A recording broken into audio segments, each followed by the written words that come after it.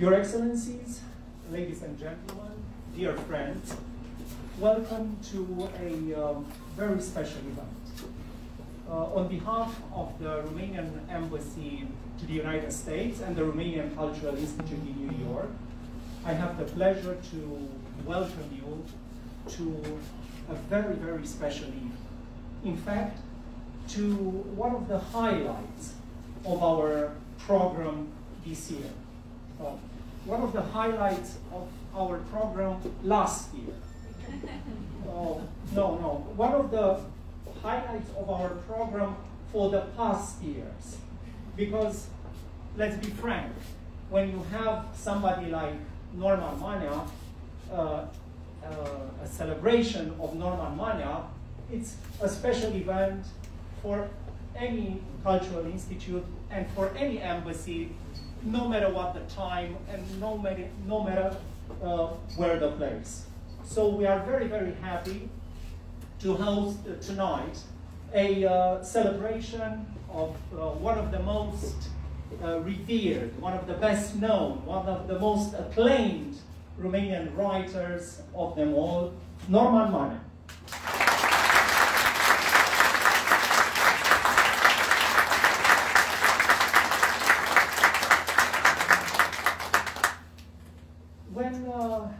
When we started to talk to Norman and Cella about this idea, you know, Norman and Cella are very nice people, very generous, very pleasant, very polite. But when we started to talk to them about this event, we started with an interdiction.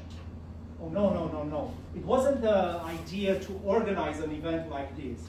It was the fact that by no means would we utter the word anniversary or the figure 85. So this is nothing related to an anniversary or nothing related to the anniversary of a great writer who turned 85 this year, but it's a celebration of a great author who magically, after 5 decades of writing, after a life full of challenges, reinventions, tragedies, and triumphs, managed to stay young, managed to stay alert, managed to stay curious about everything that surrounds it. So this evening, it's not an anniversary, but it's a tribute to the youngest member of the audience, Norman Manea.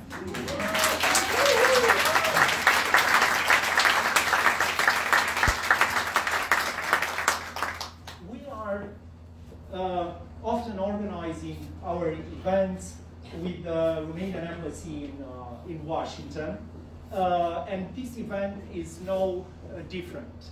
We started to plan, to develop the idea, and to set up the event together with our colleagues in Washington. And I must say that we have found in the ambassador a great supporter of this event from the early stages, a great connoisseur in everything related to Norman Manea, the man and the writer, and also somebody who, being, of course, very busy as he has just started in Washington, somehow managed to find time to work with us on the very details of this special evening. Ladies and gentlemen, I give you His Excellency, Andrei Muraru.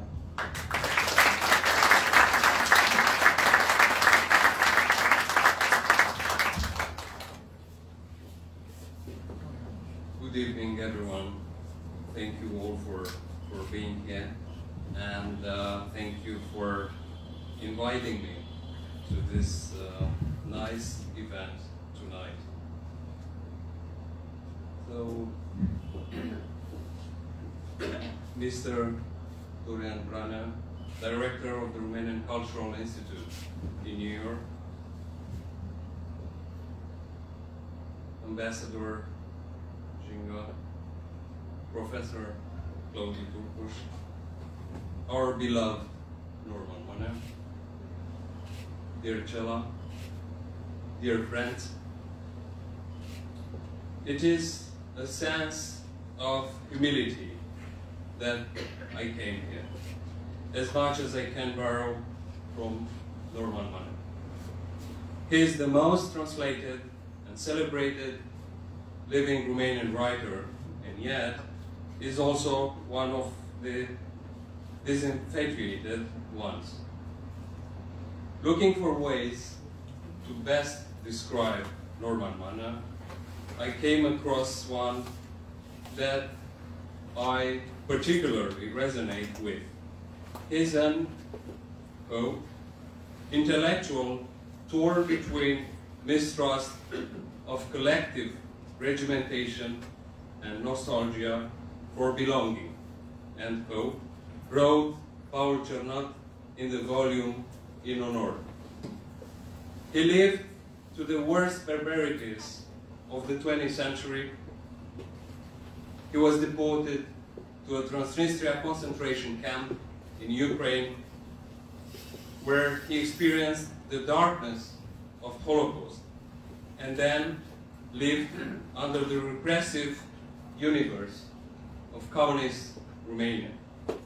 But it seems absurd to shrink his spirit and literary value to the confines of victimhood.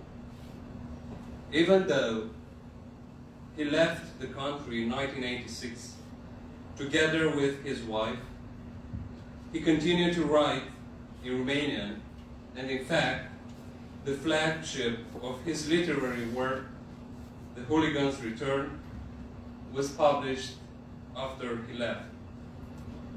His years of exile have translated in a search not for a place, but for a sense of place, as another of his friends puts it. The uniqueness of his style resides not only in the linguistic virtuosity that he unquestionably masters, but also in the lack of literary infatuation that accompanies his work and thoughts.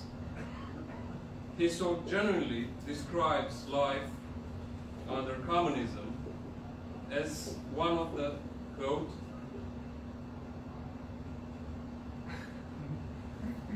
apprentices in the banalities served pedagogically by daily life.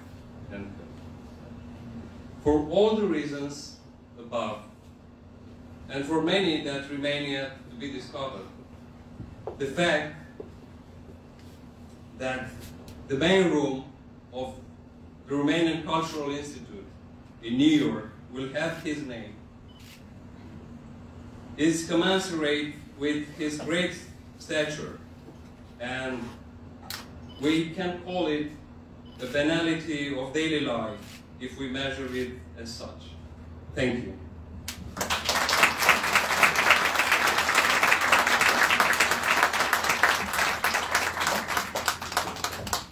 Thank you, Ambassador. Yeah, I know my colleagues have this talent in breaking the concentration. They do to me all the time, every day. But you know, no matter if you are a great artist, no matter if you are a rich business person, no matter if you are a I don't know, somebody very important, traveling during COVID can be a big challenge. And one of the great admirers of Norman Manea, who wanted to share this extraordinary celebration with us, is Andrei Novac, Secretary of State in the Ministry of Foreign Affairs, who coordinates the cultural institutes abroad. Andrei is award-winning writer himself, so you can imagine his disappointment when he saw himself grounded in Bucharest, unable to participate in this event.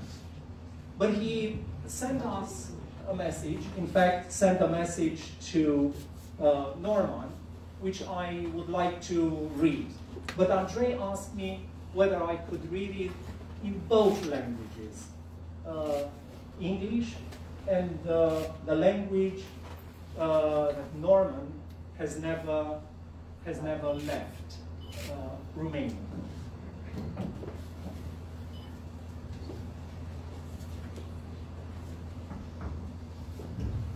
Ladies and gentlemen, Norman Manea is not only one of the most important contemporary writers, he is a living conscience of the whole society, a spirit that defended and spurred the transmission of truth, but also the protection and promotion of Romanian language. Norman Manea is a universal personality who has spoken and is speaking in his works about the absolute values of Romania. His personality is part of the authentic heritage of Romanian values. His books are landmarks for the present and the future. For all the above, we thank him and assure him of our full appreciation. We believe that the value of his works is one of the most beautiful support for the argument that truth always wins. Happy birthday, Mr. Norman Manea, Andrei Novac, Secretary of State.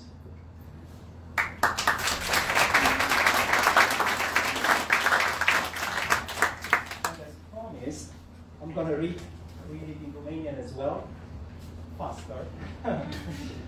Norman Manea nu este doar unul dintre cei mai importanți scriitori contemporani, este o conștiință vie a întregii societăți, un spirit care a apărat și a generat transmiterea adevărului, dar și protejarea și promovarea limbii române. Norman Manea este o personalitate universală, care a vorbit și vorbește în operele sale despre valorile absolute ale României. Personalitatea sa este o parte a patrimoniului valorilor românești autentice. Cărțile sale sunt repere atât pentru prezent cât și pentru viitor. Pentru toate acestea, îi mulțumim și îl asigurăm de întreaga noastră prețuire. Considerăm că valoarea operei sale reprezintă unul dintre cele mai frumoase argumente că adevărul învinge întotdeauna. La mulți ani, domnule Norman Manea.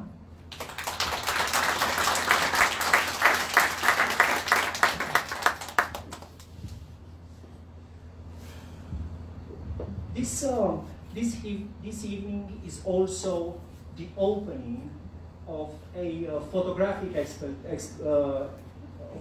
exhibition we entitled Norman Manea, A Life in Pictures. And I urge you to see this exhibition, which is hosted by the Branea Gallery, our newest gallery, because we believe that these pictures reveal something fundamental about Norman Manea. We believe that, and I'm sure you will notice that too, they reveal his fundamental modesty, his luminous calm that probably comes from the idea that life is a gift that must be repaid in kindness and in goodness. Those pictures, extraordinary pictures, also reveal a sort of cult of friendship. As you will see that this man has been admired, and is admired, and loved by some of the most important writers in the world, some of the luminaries of intellectual life. And boy, some of them are such difficult persons. And still, Norman has managed to become their best friend, and they all adore him. At the same time, you would see in that exhibition, in those pictures, you would see Norman's playfulness, as if Norman's lightness, as if he would like to envelop in humor the horror of this world, as if he would like to meet all the, all things that are evil or not pleasant or disappointing with a joke, with this immense sense of humor. But I would say, if looking at these pictures, last but not least, you would find in these pictures his great love for cello. You would find there that they are a sort of symbiotic couple. Indeed, the true oneness. And I think every homage to Norman Manea must necessarily be an homage to Cella Manea.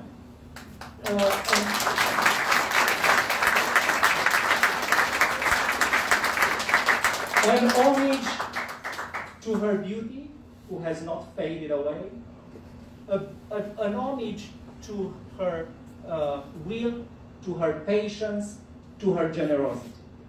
And I think you deserve all this. And I'm reaching in the back. Cella.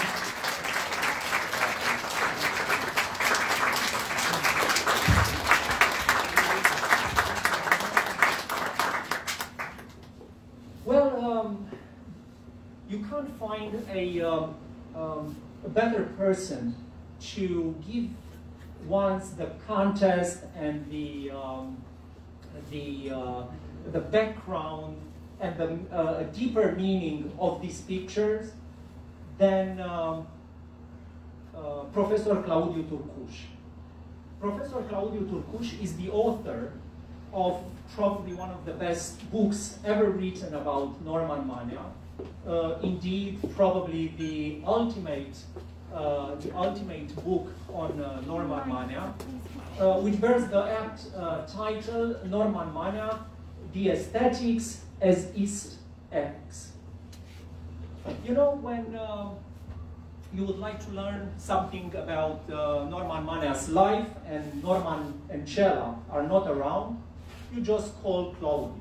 It's what we did, and here it is. Claudiu Turcuș, professor at the Babeș-Bolyai University in Romania.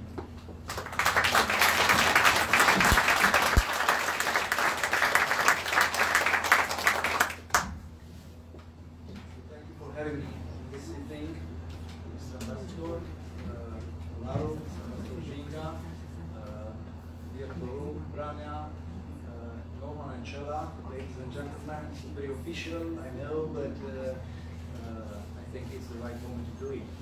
So I try to talk this evening about not only about the subject of my research, but 10 years when I completed my PhD thesis, and the subject of my research during 4 years was the writer and the public intellectual of Romania. So, for this reason, somehow, this moment, it is not only a moment, a special public event for me, it is also a very emotional one. But I will try to treat this, to treat it like a kind of synthesis, a very brief one and a very simple one, but I hope a very accurate. And I'm trying to say in a few minutes why Norman Manea is not only the most well-known Romanian writers in the United States, in Europe, not only an essential, capital author of Romanian culture, an ambassador of Romanian literature, but why he is that kind of writer that cannot be missed in any kind of history of world literature. So I will begin my my overview by quoting an important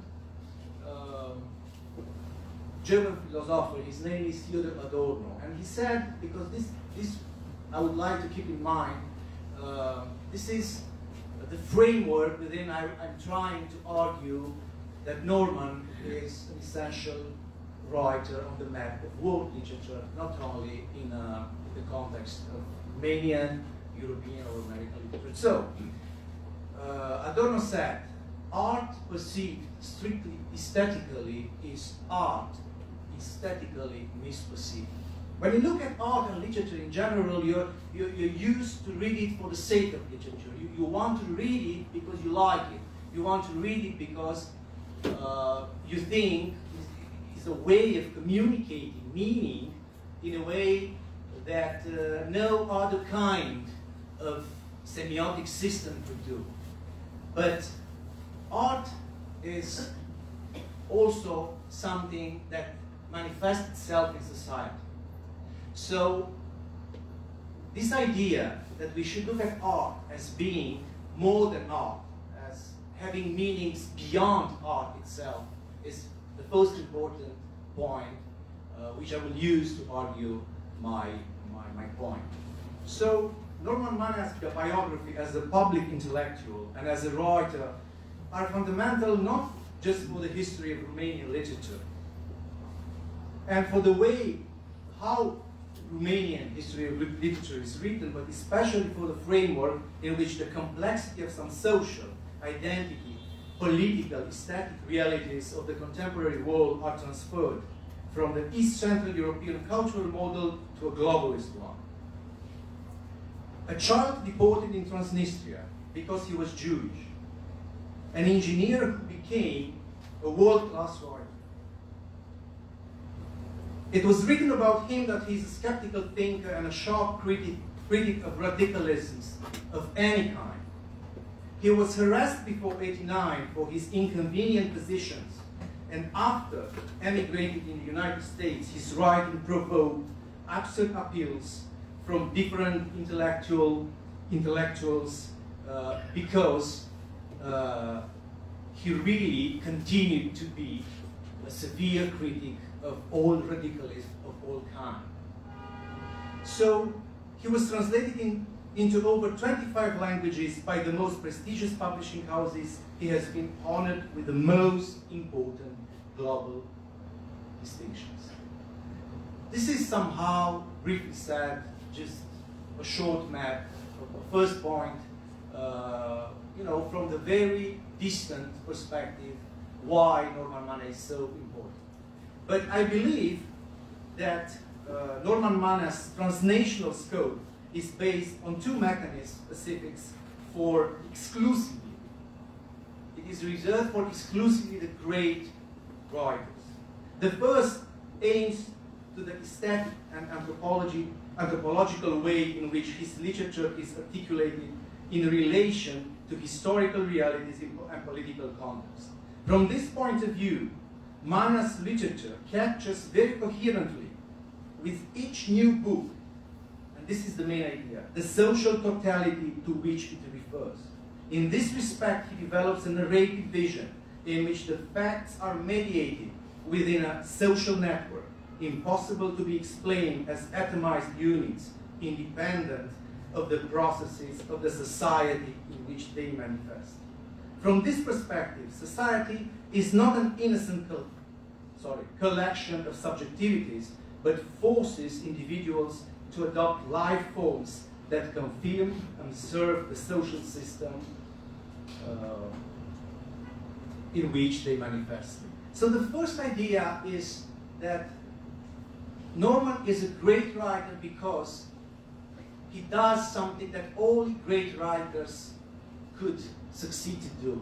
He's capturing, writing fiction, a social totality, no matter if he writes about the child who is seeing the trauma or exposing his trauma in Transnistria, or a mad character who is living in Bucharest in socialist times, or when he is changing and shift the perspective and is telling us about his own memory in Hooligan's Return. So capturing this totality, this social totality, means that his art is going beyond than being art. It's being an anthropological investigation, a document actually, of social memory, not only a personal memory document, but a social one. So this is essential, and I developed this argument, and I hope I proved that this is true, reading his old books. The second point, the second one, is that the second mechanism that is relevant for this for my point is that we don't have another author in Romanian literature capable actually of doing or generating a real cultural global transfer. I will explain what I mean through this. So from this point of view of generating cultural transfer, Manea represents a special case of localism. And this is a concept in sociology of the 90s that describes the process by which local or regional concerns and themes are resized by the forces of globalization. His writing situates, connects, and integrates regional social realities, circuits of identity, political debates, or cultural trends in a much broader network with a large-scale relevance. From this point of view, Manea is both Manea is doing both with his artistic vision and with his intellectual model. He creates actually global relevance and global impact. So by capturing the social totality of the world he is referring to, which each book, and also generating this transfer to his writing from a regional, local problem, making relevant that problem for a global context. That explains why we have Norman Manea as a writer who was years and years discussed as being a real candidate for Nobel Prize.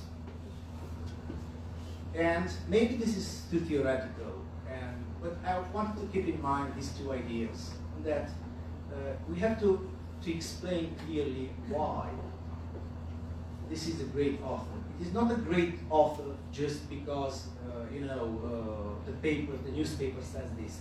This could be proved scientifically, and this transfer could be explained and proved with all his narratives and all his essays also, and all his civic engagement he expressed in the last 50 years. So, just a brief history of a few moments, and then I will conclude this short overview. In the mid-60s, working as a young engineer based in Bucharest, Norman Manea devoted himself to writing short stories, which he then sent to the eccentric talent scout. His name was Miron Radu Paraschivescu, he was a writer, the chief editor of a small literary journal. The postcard the editor addressed by way of feedback to the young writer contained the following message. Dear comrade, I think your prose is exceptional. And aside from very small languages revisions, it might be published in the future issue. This verdict came from a man who had helped launch key names of post-war Romanian literature like Marin Preda, Mircea Ivănescu, Nora Iuga, or Radu Petrescu. During the 70s, Norman Manea was integrated in a group of Romanian writers, and they represented for him a true creative environment, but they didn't influence him too much in a literary sense. And if we go back in the 70s, the great critic Lucian Raicu, and also a friend of Norman Manea, said about him, quote, Norman Manea has invented a different way of writing. He has invented a language of his own, a foreign language within the general vocabulary of his native tongue. So this kind of somehow radical and also very positive observations. If you read all the articles that Raicu published about Norman Manea, you will have there a ground and solid demonstration that this invention of language is persistent, it's solid, it's consistent, and it's not just a code in a public event. So this struggle with Romanian language is an important argument also, together with this social totality capture, and also with the capacity of doing this globalist transfer I was referred to before. If we go further, actually, to the 70s and to the 80s, maybe we should say a few things about the network of influence that influenced Norman Manea and help him somehow generate this new language of his own. So, under normal circumstances, probably Norman Manea would have become a Proustian writer. But his Kafkaesque biography drove him to create a contorted style for expressing a traumatic memory and strong social obsessions that were so outlined in his youth novels during the 70s. So these novels of the 70s, few novels, if you go there, a few of them you have it in English, but all of them they are in a beautiful series of authors from Introductory. Is very relevant from developing this Kafkaesque way of looking at the world. The diffuse network of influential masters could not leave out Robert Musil. To him, the Austrian writer, the big Austrian writer, to him we should add, on account of their shared Bukovinian, Central European identity and Jewish roots, Max Blecher and Bruno Schulz, of course. They are indeed significant references for the universe of lost childhood, depicted in October 8 o'clock, a book from 89 short stories, a masterpiece. You have it in English, and I think everybody should read it if really wants to find out what does it mean to create a language and to capture the social totality using a child narrator who was into a traumatic experience. Through its description of the deaf and dumb association, the socialist underground, The Black Envelope, this is a seminal novel of the Romanian literature of the 80s, adds a subtle reference to Ernesto Sabato, who also allegorized the Argentinian military dictatorship. Also, the deep European component of Norman Manea's reflection is derived from Thomas Mann. And I quote here Professor Nemoianu, who said, "I have looked closely at your sentence structure. It partially comes from German." Manea's obsessions with analytical psychology betrays his affinity with Camille Petrescu, an important modernist writer in the interbellum period, and also another important network could be Eugenio Ionescu and Sol Bello. These are very relevant because we can put the books of Norman Manea in context, in a world literature context. But the most important is to keep in mind this uniqueness of the language, of the Romanian language, because all the literary universe of Norman Manea is written and developed in Romanian. Of course, there are some essays in English, but we have it also in Romanian, rewriting. So I would just try to conclude in 1 minute and saying that scoring the humanity of the humankind, like the prophets of centrifugal humanity, Kafka, Joyce, Thomas Mann, and Conrad, Manea does not resonate with the mystic prophet Elijah, nor does he side with the laments of the prophet Jeremiah, faced with the rebellion of Israel. The poetic messianism of the prophet Isaiah is foreign to him. He has borrowed, however, something from the character and consistency of the exiled prophet Daniel, who seemed strange to the Babylonians because he was a Jew and he was suspicious to the Jews because he had become so relevant in Babylon. And I was using this metaphorical talking about Norman because, of course, Jewishness is one of his themes, but it's just a theme that is subordinated to the experience of literature. And Norman Manea's identity is beyond any kind of identity as a writer and as a public intellectual. It's beyond any kind of ethnic determination, linguistic determination, political determinations, and so on and so forth. Because this experience of literature lifted him and placed him on this map of the world literature where it's his true place. So I will just quote a fragment, my conclusion of my book, finished 10 years ago in November, which at this moment tried to capture all the important elements of Norman Manea. An anti-political writer, in George Conrad's sense of the term, is a book from '84. Manea is also a practitioner of the Central European strand of skepticism depicted by Václav Havel in his famous Anatomy of Reticence, a book from '85. A reclusive Herzog with the solid formation of a tenacious Humboldt, an Athenian who leaves aesthetic research at the crossroads to become, quote, son of the Hebrews, unquote. A fluid theorist of interiority, an artisan of Wagner, a lucid mediator on psychological alienation, a symptomatologist of his own memory, a refined performer of the burlesque, an unyielding apologist of honesty, a sensitive collector of vulnerabilities, an agnostic obsessed with uncertainty, and a cosmopolitan skeptic who has stayed true to Romanian language.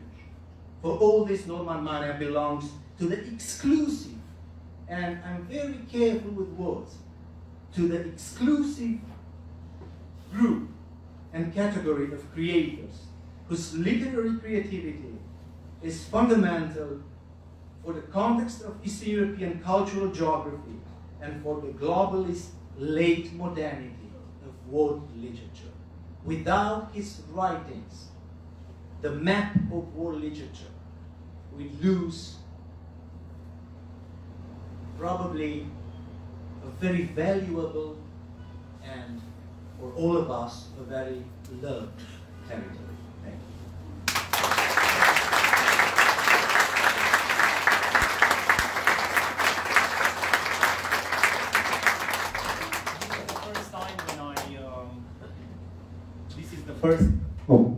This is the first time as an MC, you know, I'm happy that I don't have to make an abstract of what the previous speaker said. I don't know whether I can pronounce this concept rather than understand it. But thank you, Claudiu. I think that was a very... I think you have a PhD, actually.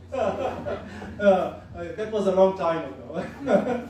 So thank you, Claudiu. This is probably the most knowledgeable person in Romania about Norman Manea's work, and you could tell. Of course, I urge you to read the book. It was published by Peter Lang in 2016.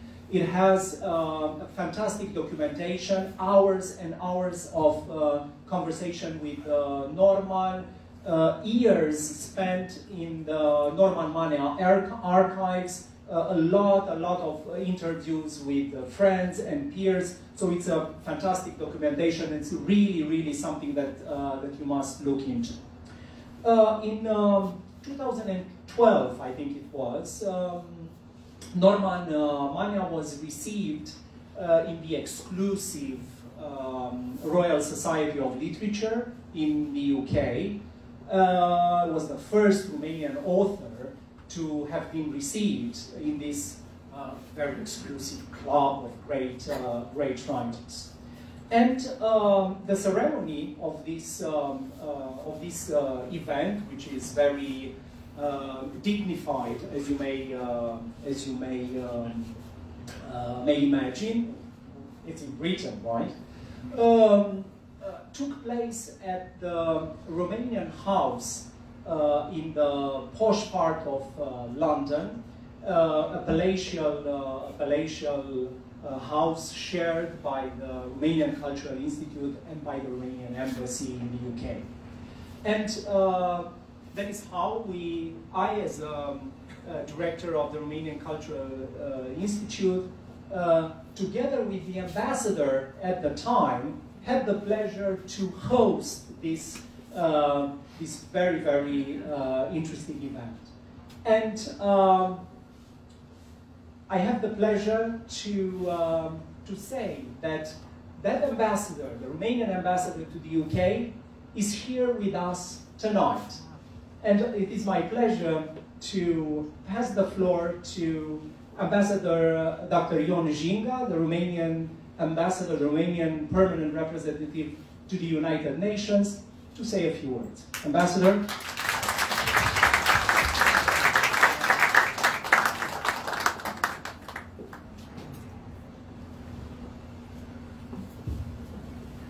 Well, thank you, Doru. And good evening, everybody. Thank you for inviting me. A good old times of London, because Professor Turcuș, Professor Muraru, Director Branea have spoken about Norman Manea as a writer. I'll try to say a few words about how I perceived him, and I continue to do, as a human being. Well, in fact, I have first met him through one of his books in 2006. At the time I was much younger, of course. I was ambassador to Brussels, and it happened that my daughter has offered to me as a gift, as a present to my birthday, The Hooligan's Return. It was in French. The book, in fact, it was published first, I think, in 2003, but it was translated into French in 2006 with the title Le Retour du Hooligan, une vie. So, because the book came from my daughter, I read it. After reading that book, I had first a bittersweet feeling, and then the strong desire to meet the author. In fact, I think Norman has mentioned in one of his interviews that his intention was to write The Hooligan's Return with ink, but it happened that it was written in blood. Then, some years after, I think, yeah, indeed, in 2012, we met again in London. At the time, I was ambassador to the United Kingdom, and that time it was an in-person meeting, without a mask, of course. You know, his writing is not very much different from himself as a person. I would say, without trying to duplicate what the other speakers have already mentioned, that his thinking is very sharp, it's very vivid, but at least from my point of view, and above all, he's a good man. in Romanian, I don't know how many of you speak or understand Romanian, but in Romanian we say about good man, e un om cum se cade, which means it's a person honest, nice, and reliable. It was already mentioned that almost all of his writings are in Romanian. And I think Norman uses to say quite often that Romanian language is his homeland. But interesting enough, most of the people who populate his books feel strangers in their homeland. And I try to understand why. I found in one of his articles, he quoted Emil Cioran, who once said, "Without hell, no illusions." I think the article is Blasphemy and Carnival, if I'm not wrong. Then I noticed that about Mihail Sebastian, he once said that Sebastian was vulnerable to friendship. Well, with all due respect, Norman, I think you too, you are vulnerable to friendship. And for all of this, I admire and I love Norman Manea. Thank you.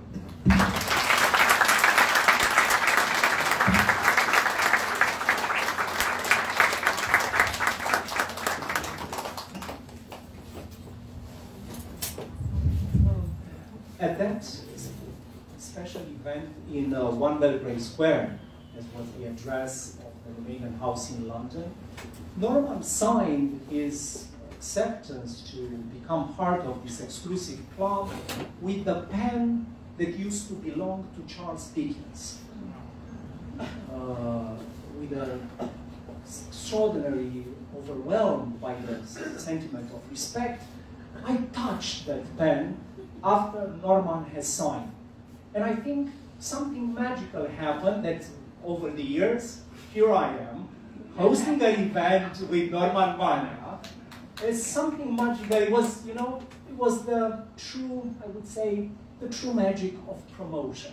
London, New York City. So I will touch it again. For many years, Norman Manea has been a professor of literature and European culture at Bard College.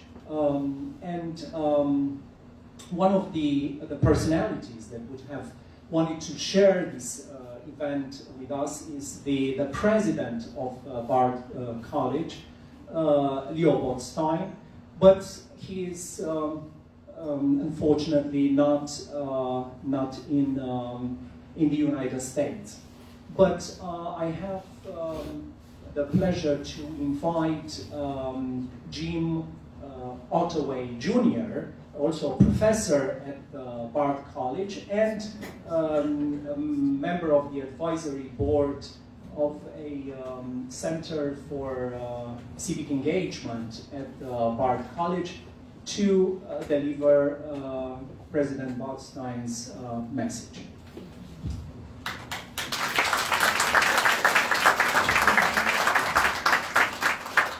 Thank you for that introduction and that promotion to professor. I'm just a trustee there, and speak for Leon, who is tonight in Vienna.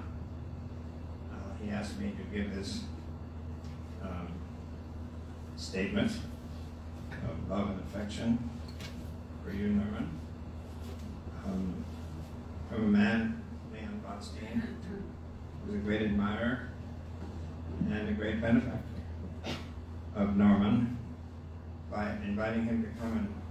teach at Bard for 20 years and become one of the great characters on the campus where I got to know him.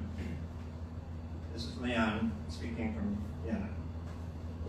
I'm terribly sorry that I cannot be present at this tribute to Norman Manea, but you will understand my reason. Central European University, which was founded in 1991 as a beacon of hope for post-communist Europe, is holding its annual board meeting this weekend, and I, as the chair, must be there, especially after this difficult era of pandemic. Norman will remember the optimism of the early 90s and the rhetoric of progress and impending paradise. Those were sentiments Norman never shared. Not because he is a misanthrope or a fatalist, but because he is a realist with an affection and tolerance for human frailty. Like Balzac, Norman Manea possesses the unique gifts that great writers must display. These include the ability to see what is hidden, to find pleasure in the ordinary, to resist a rush to judgment, and the ability to laugh and smile and to detect how the absurd can masquerade as the rational. Norman Manea came to Bard in 1989 at the recommendation of Mary McCarthy and Philip Roth. He has made an unforgettable contribution to the culture of the college, both in and outside of the classroom. He became the Francis Plurny Professor in European Studies and Culture, a post from which he retired in 2017. Norman Manea, one of Bard College's most distinguished faculty members and literary luminaries, together with his wife Cella, became friends of my entire family. Norman and I traveled together to Bucharest. I've always regretted that I cannot appreciate firsthand the beauty and the originality of his command of his beloved Romanian language. A survivor of Nazism and fascism, and therefore of the murderous intent to eliminate Jews from the face of the earth, Norman shared the fate of my parents and their children. He is among the most eloquent and wise representatives of a small surviving remnant of European Jewry. He is one of the very few among us who is irreplaceable. Therefore, in the spirit of admiration and friendship, I salute Norman and thank him and Cella for their presence among us.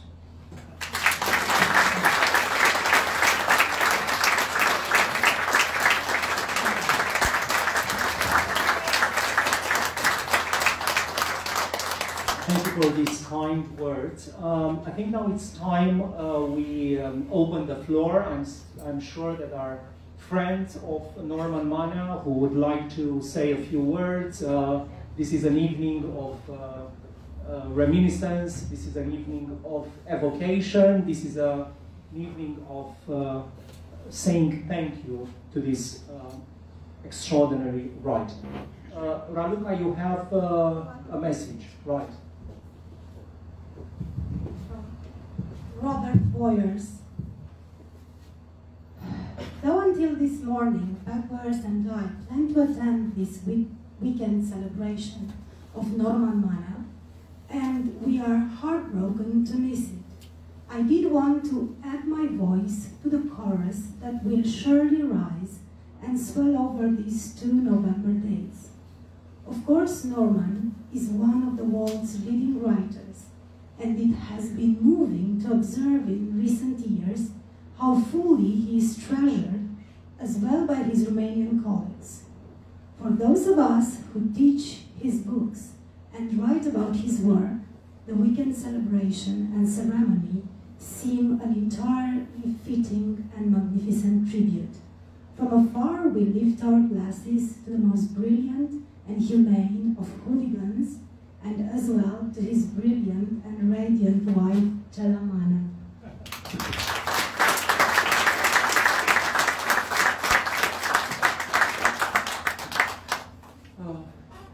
Nita, Yes. would you like to step in? Because I saw you have some papers there, right? Okay.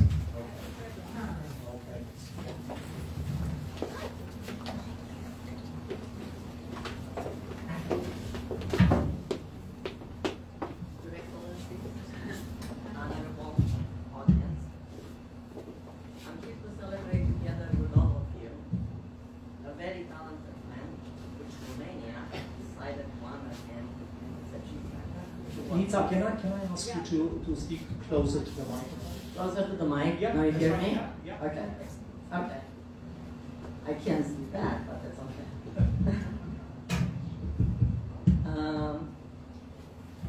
Which Romania decided to honor him and his achievements while he's still with us, thank God. I'm going to summarize my ties to Norman Manea and his beautiful wife Cela. And I have to add that she's not just the incredible supporter of Norman Manea, but she's a force on her own right in her profession. First, let me introduce myself. My name is Nisa From, and the most important and fortunate thing in my life. I'm moving it? The spirit. The spirit. Okay. And the most important and fortunate thing in my life was to fall in love when I was 18 years old with a man that, aside from being film and theater director, was a scholar. His name was Harry From. We got married 10 months later when I was 19. Harry From was the man that I admired most in my life. I respected and loved him all of the 32 years that we were together when he left me and left life as we know it. As we say, went to bed apostles. I don't believe that, and even if I did, I will miss him every day of my life. In the beginning, I tried to get to Ari's level, but when I saw that this was almost impossible, I became number two. Yeah, that's, there you go. So, I tried to be at his level, but when I saw that it was almost impossible, I became number two. I absorbed like a sponge everything that he shared with me. I followed his guidance. He molded me and he formed me for life. He did the same with our daughter. He was reading to her from Nietzsche when she was 5 and constantly being after her to do something. And every time Norman and Cela were at our place, Norman would tell Harry, "Lasă, nu-i mai frecat cu atâta ridica." It is an expression in Romanian that can be translated literally, but it means in sterile terms. Leave the kid alone, don't bother her anymore. Harry From had a best friend in Romania, another very talented writer, Sorin Titel. And when Sorin Titel would send somebody to Harry, Harry knew that the person is a person of exception. He immediately met with him, and he started thinking, how can he help him? But first, he wanted to read his book. Norman Manea gave him a book. Harry read it, came home, gave it to me, and he said, "It's great, read the book." Both of us, happy that Sorin sent us another wonderful talented man, we immediately invited him and his wife to dinner. The day that they were invited to come to us for dinner, Harry called from his office Philip Roth. He didn't know him, but knew that Philip helped writers from the Eastern European bloc, and told him about Norman Manea, the Romanian writer, and about his incredible talent, and that he's coming tonight for dinner tonight, that he's coming to us, and if it would be all right to call him, Philip on the phone, and put them together. Philip agreed. So at the first dinner, Harry called Philip Roth, forced Norman to talk on the phone that he said he doesn't know very well English. So Norman and Philip spoke in Irish from our house. They talked, and they talked, and they talked, and then they met, and they became friends for life.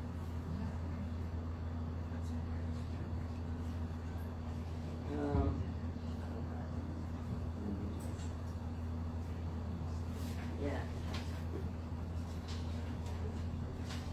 Yeah. Well, honorable audience, at the same dinner, I discovered that Norman, aka Nikki, is a far relative of mine. So we talked about all the crazy people in our family. Yes, there is no exception in that. No matter how smart and talented you are, you still have some crazy or weird people among your family members. I also discovered that the wonderful and beautiful lady that was his wife was a friend of mine from Romania in my short teenager years. I say short because I left Romania when I was 17. Cela was the most beautiful girl in Bucharest. With her beauty and her platinum blonde hair, she mesmerized everybody. And anybody crossing the street had a definite chance to be hit by a car if they were looking at her, if there would have been any cars on the street. The two of us had a lot of friends in common, and many times we went to the same parties. So Cela and Nikki became our very, very close friends. Also, at this first dinner, I baked a cake that I learned from my aunt that lived in Suceava, place that I was sent by my parents every summer to be fed up because I was a very skinny girl. My aunt made this cake because she knew I liked it, therefore I would eat it. This cake is called Schmettentort. I found out at the same dinner that it was also Nikki's favorite cake, his roots being also from Suceava. So every time I wanted them to come over, I said, I'm making Schmettentort, even though they never needed any special reasons to come over. We were never at a loss of subjects or words. We were together, and it was a special friendship.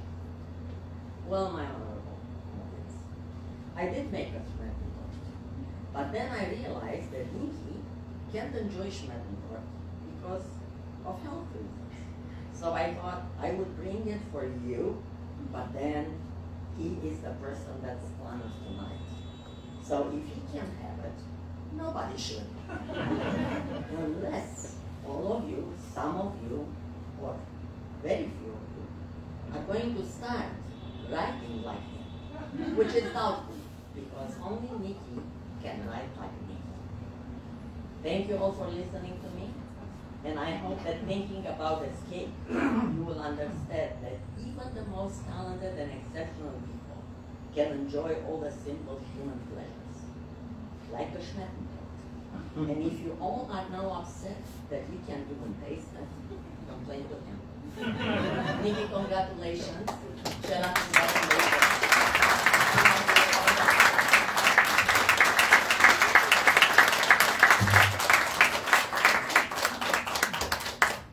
Thank you, Lisa.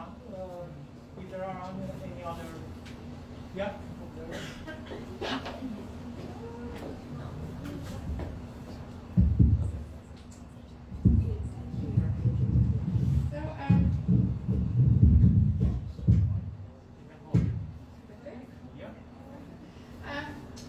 I'm a close friend of Norman because I was a close friend of Philip Rowe. And I technically represent the estate, but I don't really represent the estate. So I'm going to read to you a very brief quip from an interview with Philip in Vanity Fair. It was from 2010. Philip was complaining. The interviewer was wondering how many books Philip had left in him. The real answer was no, none. No one knew that at that point. And Philip was complaining about the dying of the reader.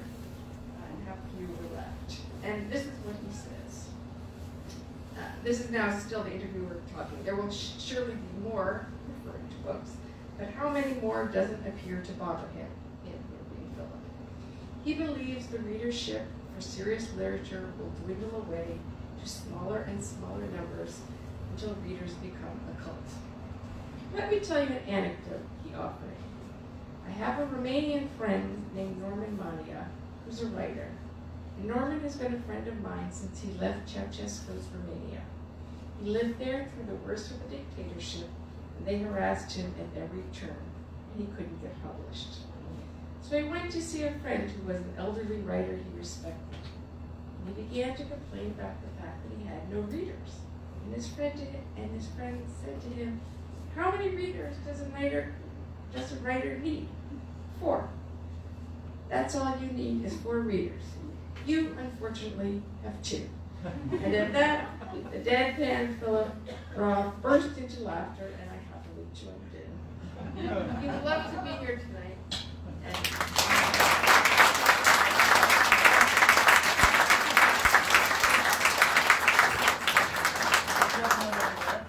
Yeah, you can grab the microphone, and then the lady. I don't need to speak loud, so I don't need a microphone. I just need to tell you something that I don't think anyone in this room knows, although, as Professor Turcuș has informed us, Norman's life is well documented and investigated, researched. I am the son of a Holocaust survivor. My father was Botstein, Transnistria, and Novac, so my childhood and adulthood was filled with stories about the Babeș-Bolyai camp and the atrocities that happened during the ethnic cleansing in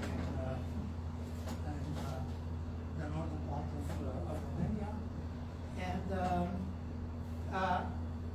when I met Norman, Nikki, and Cella back in the mid-90s, I remember very vividly sitting in our apartment on Upper West Side, and I asked Norman what he remembered from when he came back from Transnistria. You think that anyone knows that? I'm going to say what he told me. Because my father, when he came back from Branea, actually went back to the Turcuș concentration camp. It was a period of transition. It was still more suffering than all this. But Norman told me with his fabulous smile, kind and close and, moving. He said, I remember aunts and eyes. And I just loved it because it was true life. That's what I wanted to hear from my father and never heard that. But Norman had it in this transfer to normality, which was being with aunts and eating vegetables. Thank you.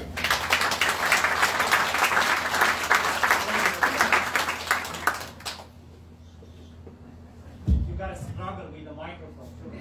Good evening, ladies and gentlemen, friends of my soul, friends of literature, and friends of kindness. My name is Leo Wakeman. I am a friend of literature, of Norman, of Cella, but I'm also a literary critic. I met Norman and Cella in Berlin in 2004. So it's nearly 20 years. And in this 20 years, my knowledge and my understanding and friendship with Norman and Cella and Norman's work evolves in different dimensions. But today, I came here from California. I was very emotional.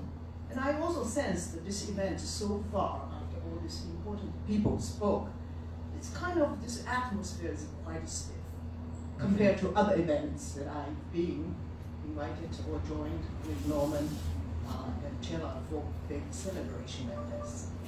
Because the stiffness, I understand, It derives from our modesty, our intimidation, our humbleness in front of a master of life, master of literature. And I was asking myself, if I have to say one word to Norman or to the audience of Norman or friends of Norman, what I should say at this moment. And I try to think very hard because that's often forced me to give a very deep understanding and conclusive definition of Norman's position, presence in our society. And I would say, eventually I came with this last master standing, last man standing on our planet, especially during this real pandemic. Because we talk about the professor, talking about Norman's work in an academic way. Some people talking about as a reader's way, but Norman's way beyond all this. Norman went through a lot of different social realities than any one of us. But where is Norman's greatness? We all sense that Norman, this is not an ordinary writer. But why is he special? It's very hard for people to clearly give a broad, comprehensive conclusion of why Norman is special. I'm trying my efforts here. First of all, I think Norman's deep understanding of humanity is beyond anyone, at least in this room or in society in general. Simply because he lived through his life and trajectory already defined his uniqueness, living through in a life of at least 3 social systems on the different social realities. That's already unique. Communism, or fascist, Nazi, communism, and then capitalism, and then postmodern, whatever. And then Norman, in this exile, his exile started much earlier than any one of us. We're all immigrants in this country, but Norman's exile, immigration is different from us because that is from the profound sense of belonging to this planet. Now with the pandemic, people say we have no place to go, we have no place to hide. But Norman faced that reality many years when he was very, very young and throughout his life. That makes him very, very unique. His understanding and to the gut feeling about exile, about no sense of belonging is much profounder than any of us. Then, Norman's courage in facing the difficult tragedy of life is beyond any one of us, I think, has experienced. This tragedy is not only personal or political, war or political turmoil, transformation. It's also, after all this, do you still have courage to move on? I have to say, I myself often feel vulnerable or on the verge of giving up. My life was relatively much peaceful, and yet I have to struggle. Just imagine the way Norman went through. So this courage and this strength to keep moving, I think Norman is beyond much more superior than the Superman Nietzsche defined. Nietzsche said Superman, but Norman not only overcome the nihilism, but become a giant, yet remain human and in touch with reality. And in our Chinese context, we say 接地气, that means you always rooted yourself deep down to the planet. So in that sense, Norman is very unique. And Norman kept his human, modest, humorous, and compassionate way towards underdogs. And so this is another uniqueness of Norman. But Norman's courage and honesty in face of the human reality. In his hooligan, when he talked about his own life, he's not denouncing, or not only denouncing those evils and ugliness of humanity, but he is capable of facing himself, his own little bit, the soul, his dark side, sometimes critical, or his bright joy. He literally, honestly presented to us. And in that way, intentional or unintentional, he preserved a true presentation more than historians. My late husband was a great historian himself, so the history, sense of history, was deeply also in our consciousness. But in Norman's sense, he used literature and his own writings to present part of the humanity, human inner life that historians are unable to produce. So in that sense, Norman is very unique. So I can go on like this, but I want to say, Norman, you remain so fresh, so in general, your laughters are still like a baby that inherits so much of ourselves in our difficult time. And when we see you, we feel we have strength, we have hope. Because someone who went through so much and yet still keep moving on, we have no reason to give up. So Norman, thank you for your existence and to be with us. And I hope you will be producing a lot of works. But the last news is Norman's another round of books are launching in China. And the editors, publishing houses were very excited to know that I'm coming to Norman's events, asking me to collect every single piece of the information, knowledge that I can about Norman and Michela and their work and their community. And also, I think, Norman, you unintentionally became a guidance to human life. I thank you. And I'm very, very humbled by you.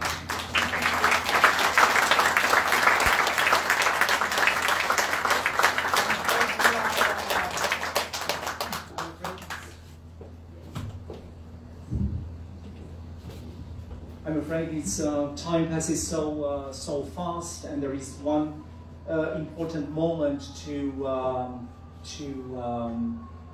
observe this evening: the dedication of this room to Norman Manea. So the room will bear the name of Norman Manea, so we'll have to do this gesture. But before that, of course, without any introduction, because all the excellent introductions have been done already, let's put our hands together and welcoming the great man himself, Norman Manea.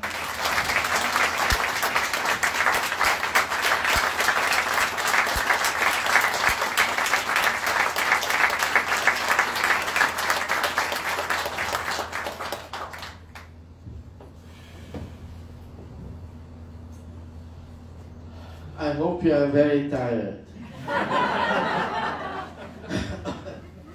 So I don't know what to do. I wrote down a few lines, but it's late. You are tired. I am tired. And I don't know if we shouldn't go to see a movie. If it's possible to see a movie at our time. Look.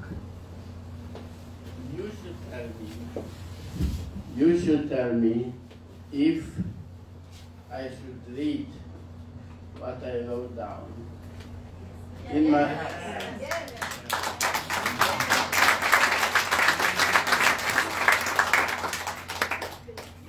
You are very courageous, I would say, and you may regret it, but it's no problem. So first of all, I would like to welcome all of you and thank very much the people who already spoke. And they spoke wonderfully about me, my family, my biography, all these little details, let's say. I'm also very grateful, as you may assume. No, you can only keep on soul. So, my very dear ambassador, is it working?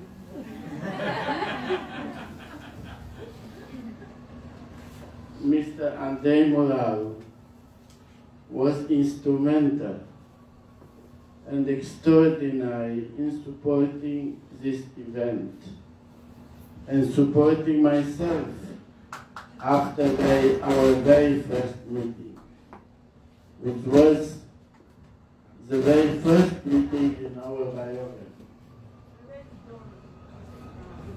Who will go? Has left the building. That's good. It's good news. And also Mr. Branea.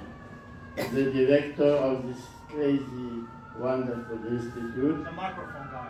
Which is called the Cultural Institute. Now, I don't know how much you enjoy this word, but it's a word which is in great, great danger in our time. More than in any other time, at least in my biography.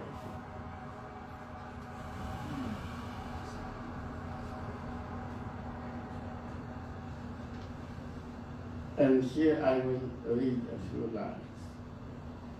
Our festivity is a daring reaffirmation of the vital role of culture and creativity, even in, and especially in, periods of dark aggressions of evil.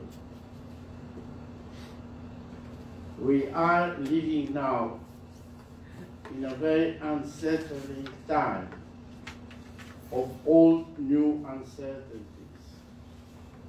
challenges, and dangers all around the planet, including my former homeland, Romania,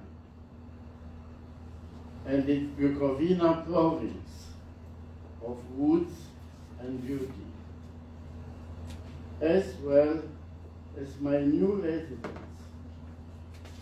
here in the global capital of exile, New York, and in fact, in the entire disturbed planet,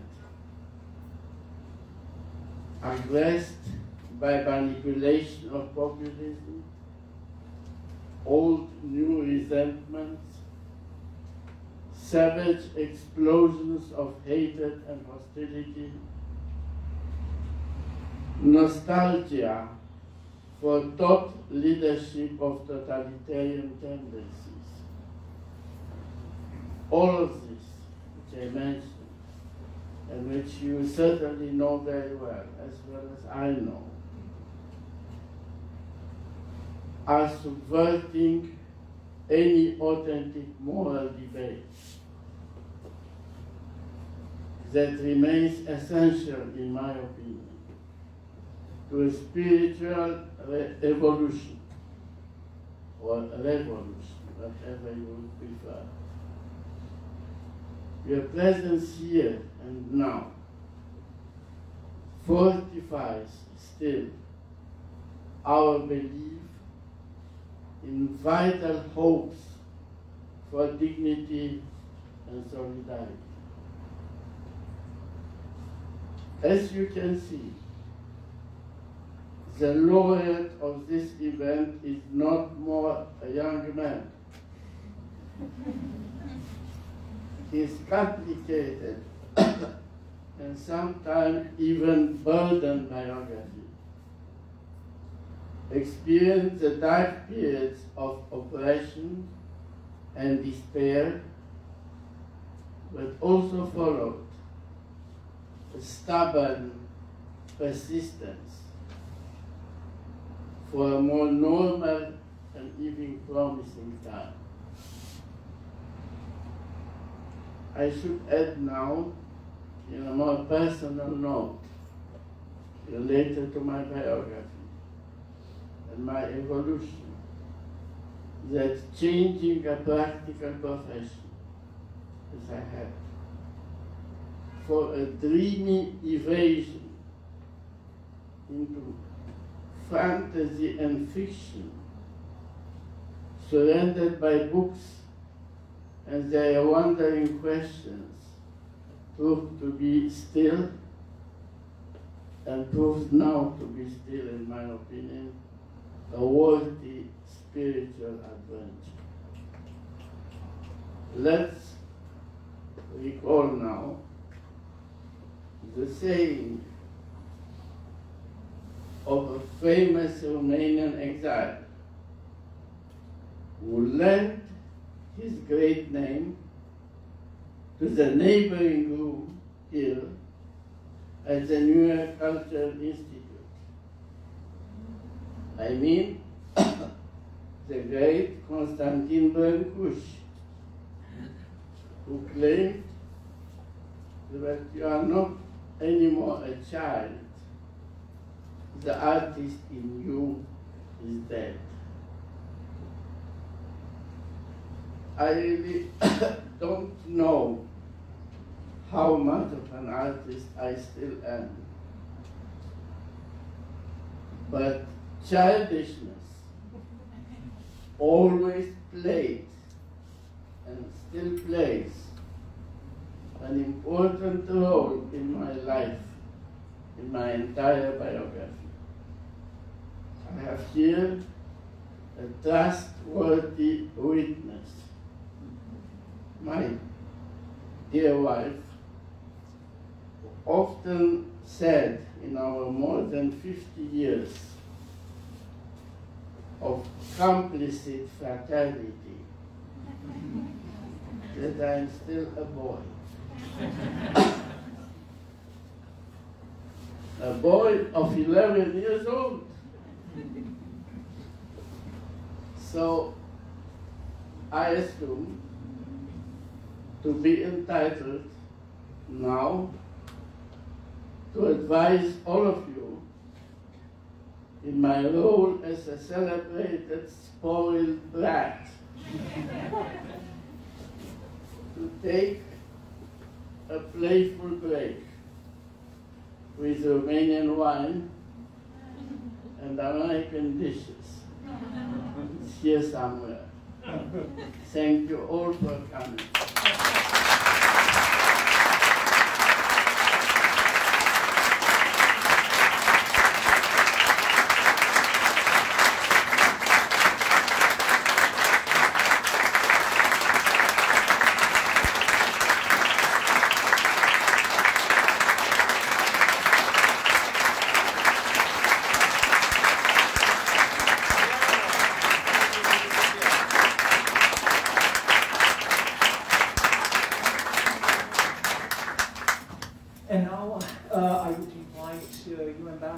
To move towards the corridor, because we want to reveal the sign that will name this room from now on Norman Manea room.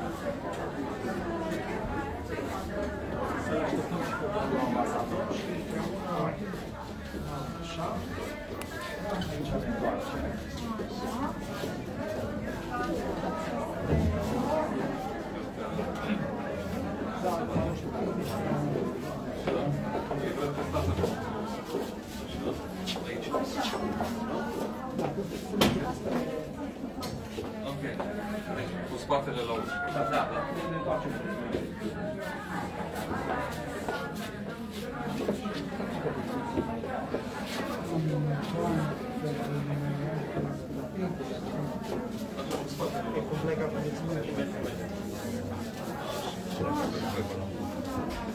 Mai puțin. Da? Așa. Da? Mai așa. Așa? Și dumneavoastră, nu? Zi.